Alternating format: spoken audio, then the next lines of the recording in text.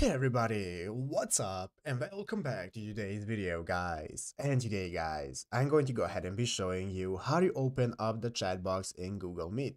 This is a very simple thing to do guys, so make sure to watch this quick and easy video till the very end and follow my steps correctly so you can make sure this works the same for you and you can do this yourself. But yeah guys, let's get straight into it. So guys, the first thing you want to do is go ahead and open up the official Google Meet website right here at meet.google.com. And after opening it up, guys, you want to go ahead and log into your Google account. So after logging in, you'll be greeted by this main page right here, which is the home page of Google Meet, where you can get started creating a new meeting, or you can enter in a code or link that you want to join a meeting and so on.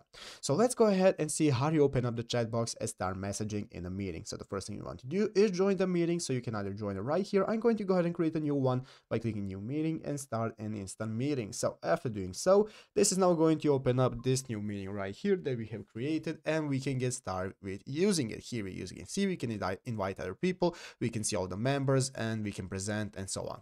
So guys, all we need to do to be able to start messaging and sending messages in the chat box is just look right here at the bottom right corner. In the bottom right corner, you will see all of the icons, and one of them is going to look like a chat message. As you can see, it's going to say chat with everyone. Click on that, and after clicking on that, this is now going to open up the chat box where we can get started with sending messages. You can say whatever you want, you can talk with people, reply, and so on, and you'll be able to talk with other people.